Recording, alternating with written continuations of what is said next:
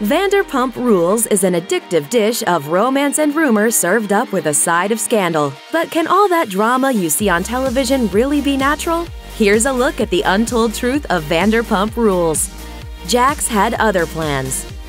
Though he seems born to be a reality TV star, Florida native Jax Taylor originally had other plans. You know, besides cheating scandals and elaborate lies. In fact, according to a Bravo special, Jax was actually planning to move back home to become a firefighter.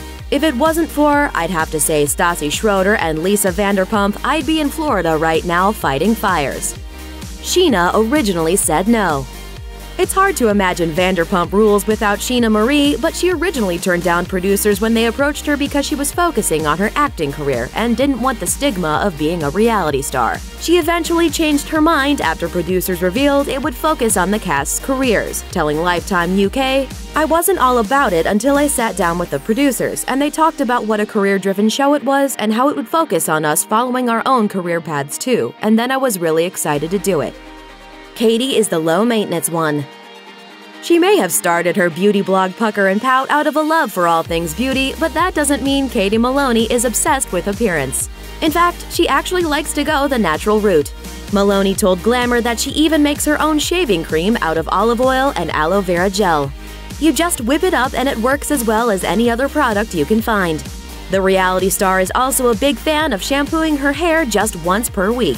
As she says, that's what dry shampoos are made for. Sometimes true love prevails. After watching a season or two of Vanderpump Rules, it's easy to lose faith in romance, what with all the relationship drama and everything. Well, don't lose faith in love just yet, because Ariana Madix and Tom Sandoval are actually the real deal. Ariana told All Things Real Housewives, "Tom and I have had the relationship of my dreams since day one. The openness, honesty, and sense of adventure that we share is very exciting for both of us. We find adventure in everything and love to explore the world together. There is a lot of that in our future." Paging Dr. Schwartz.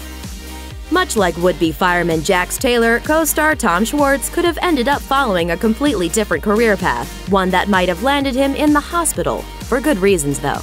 He told Modent Mag, "I was pre-med in college, but what I really wanted to do was act. I thought, who am I to think I can be an actor? I tried to deny the feeling for a while, but then I got into print modeling work, and the entire being on set thing was really fun." Secret alliances.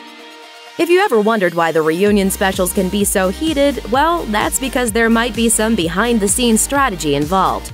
After the Season 4 reunion, Tom Sandoval told E! News that he believed some of his co-stars had formed an alliance to protect each other. "We're in those chairs for a total of 9.5 hours. In that entire time, not a single time did Stassi, Scheana, Katie, nor Kristen have a single disagreement with each other. Anytime anything was said about any one of them, you had to talk to at least two of them. They met the day before and hung out, so obviously they had some sort of alliance or agreement or whatever." Stassi is no stranger to reality TV.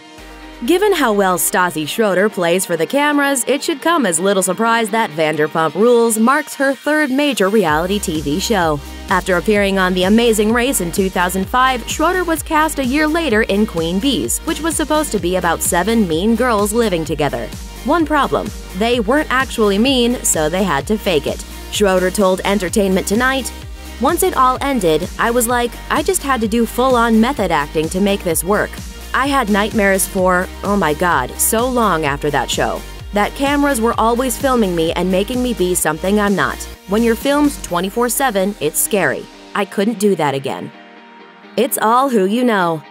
In an interview with Glamour, Schroeder explained why their group is so insular. You basically have to know someone who works there to have a chance at getting a job. Everyone who starts working there is either a friend of a friend or they know someone. We never really hire anyone who walks off the street and hands in a resume. I had friends who were working there, and I was always coming in for drinks, and I just figured I might as well work here. I'm here all the time. According to Jax, the competition around town for jobs is pretty stiff. It sounds weird, but it's actually harder to get a bartending job in this town than it is an acting job. It's extremely difficult. They don't care what your experience is. It's sad to say, but it goes on a looks thing. It's basically, can we get a headshot? We don't care where you've served before. Can we just have a headshot? Ah, Los Angeles.